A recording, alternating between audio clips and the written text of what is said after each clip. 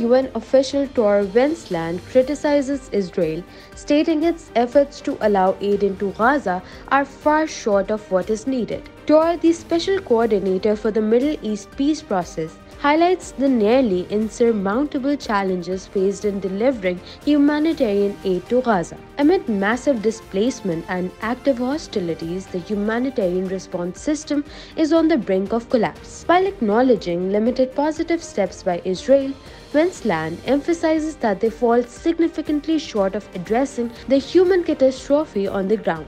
The urgent plea underscores the severity of the situation in Gaza, emphasizing the necessity for more substantial and effective measures to alleviate the humanitarian crisis and provide essential aid to those in need.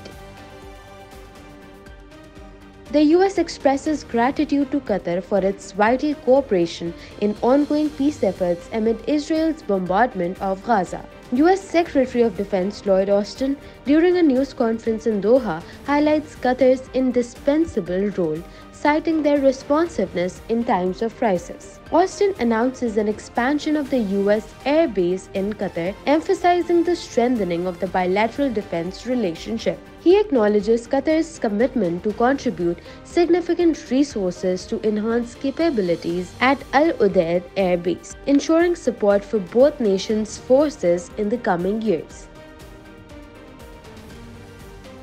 With Pakistan's general elections just over a month away, the Supreme Court Bar Association and the Pakistan Bar Council have expressed concerns over the election procedure and Chief Election Commissioner Sikandar Sultan Raja's conduct. The SCBA highlighted discrepancies in election procedures, delimitations, and seat allocation, questioning the transparency of elections under the current CEC. The association urged a level playing field and equal opportunities for all stakeholders, asserting that timely elections must address grievances to maintain stability.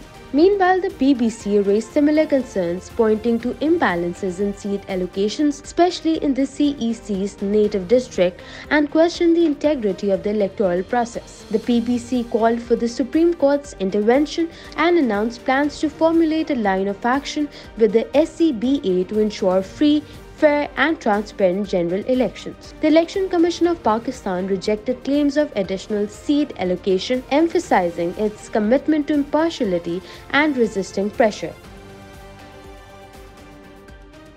Unicef spokesperson 𝐃𝐚𝐰𝐬 has expressed fury over the dire situation in Gaza, labeling it the most dangerous place in the world for children. Having spent nearly 2 weeks in the Palestinian territory, 𝐃𝐚𝐰𝐬 passionately condemned the humanitarian nightmares faced by a million children. He voiced anger at those with power who seem indifferent to the suffering inflicted upon the young population. 𝐃𝐚𝐰𝐬 shared heart-wrenching accounts of children undergoing amputations only to face further tragedy, as some were killed in those hospitals amid the ongoing Israeli army bombardment of the Gaza Strip. The plea sheds light on the urgent need for attention, empathy, and action to address the profound challenges and dangers faced by the children in Gaza, emphasizing the responsibility of those in positions of power to address the humanitarian crisis.